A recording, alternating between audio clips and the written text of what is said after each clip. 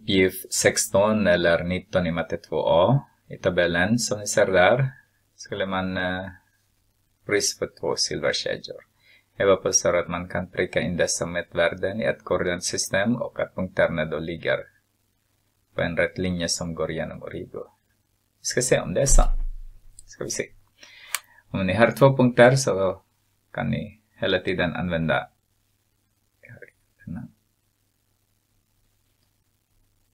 y är lika med kx plus m.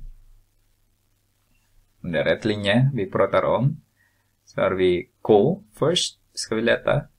Så förändring i y så har vi 294 minus 189.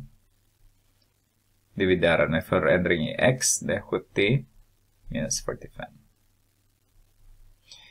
Så den minus den, förändring, skillnaden mellan dem betyder det. Och i y då, pris är y. Och sen längd som är x. Så tar jag också skillnaden mellan dem. Det blir här 25. 294. 94 subtraherar med 189. Det är 105. Om vi dividerar det med 25 så fick jag 4,2. Så har jag k som är 4,2. Vi ska leta efter m. Om min m är 0, då går det genom origo. Om det är inte det så det går inte genom origo.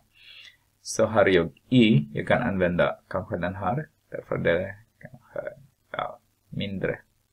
Det spelar ingen roll. Ni får använda vad ni vill. Men jag använder 189 här för y är lika med k som är 4,2 multiplicerar med 45. Addera med m.